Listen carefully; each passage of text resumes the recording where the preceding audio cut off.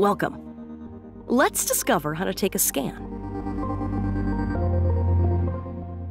Place your phone in the scan box. Make sure both the lens of your camera and the flashlight are clean and visible through the opening of the scan box before securing the system. Take the cheek retractor tube and insert it firmly into the scan box. You'll hear a click when the tube is properly attached. The app will help you adjust the scan box so the tube is centered on the screen. Let's go. Insert the cheek retractor tube, one side first, then the other. Hold it with one hand and hold the scan box with the other hand.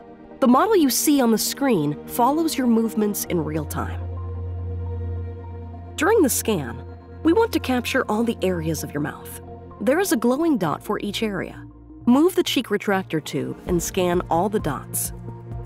When you reach for side dots, turn your head in the opposite direction. When asked to bite down, you can swallow and hold your tongue to the roof of your mouth to make sure your back teeth are in the right position. When the app asks you to open slightly, a small space between your teeth should be visible. The app will help you keep the right opening.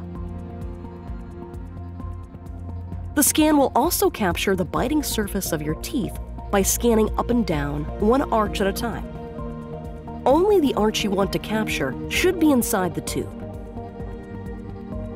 Use your lips to maintain the tube and tilt the scan box. You can also slightly tilt your head to help you. The app will let you know when you need to insert or remove your appliances. Take the time to seat your appliances correctly before scanning.